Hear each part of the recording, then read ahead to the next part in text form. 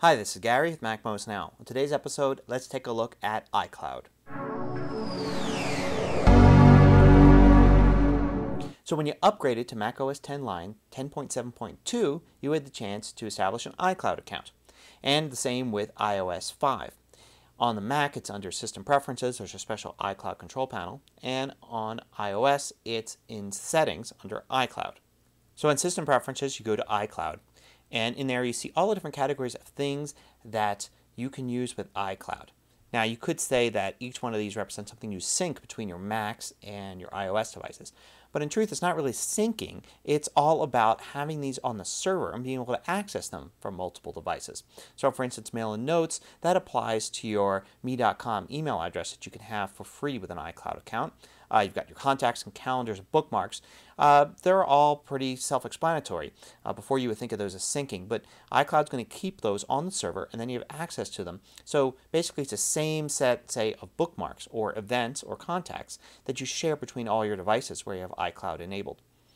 PhotoStream is a special feature where you can take photos using your iOS device and they will appear automatically inside of iPhoto. You have to enable that here and also inside of iPhoto. Documents and data refers to sharing documents from Pages, Numbers, and iWork between your iOS devices. It doesn't yet do anything for the Mac. You don't actually get those documents on your Mac, and I'll show you more later.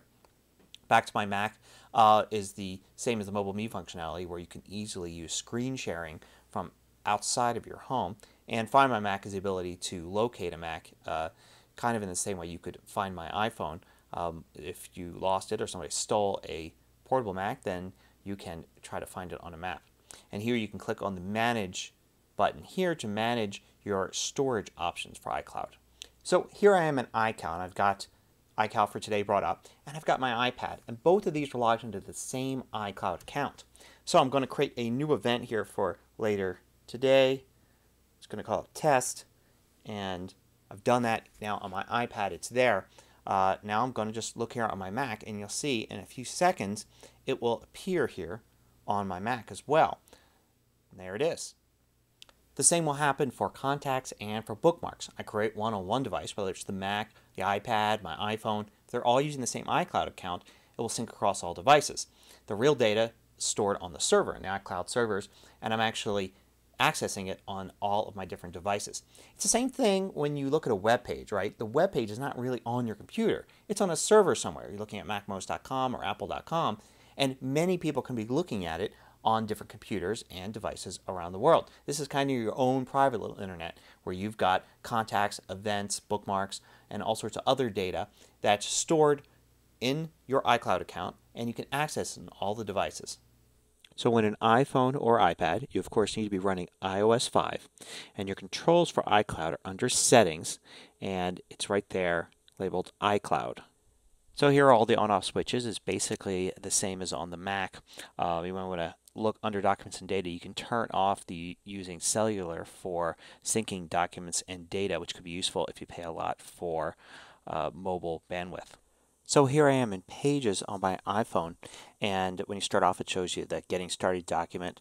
Now just to show you how iCloud works here, I'm going to create a new document on my iPad, which you can't see. I'm going to create a blank document and just type some text, and then I'm going to return to the Documents page, and I can see on the iPad that it is uploading. There's a blue progress bar, and then there it is. It appears instantly on my iPhone, and I've got access to it, and I can open it there. If I were to edit it here on my iPhone, I would then see the changes reflected there on my iPad the next time I open that document.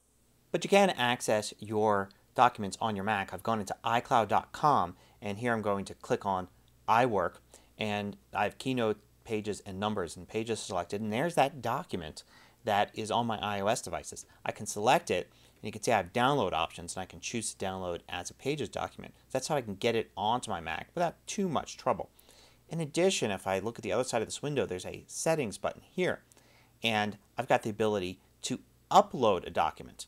So I could actually take a Pages document, upload it to iCloud this way on my Mac, and then have access to it on my iOS devices. Now I gotta believe that Apple's working on a way to make this a little easier, perhaps an update to Pages, Numbers, and Keynote on the Mac that will allow you to open up iCloud documents and save them directly from those applications. In future episodes, I'll be looking at some of the other features of iCloud, such as Photo Stream and Find My Friends. Until next time, this is Gary with MacMost Now.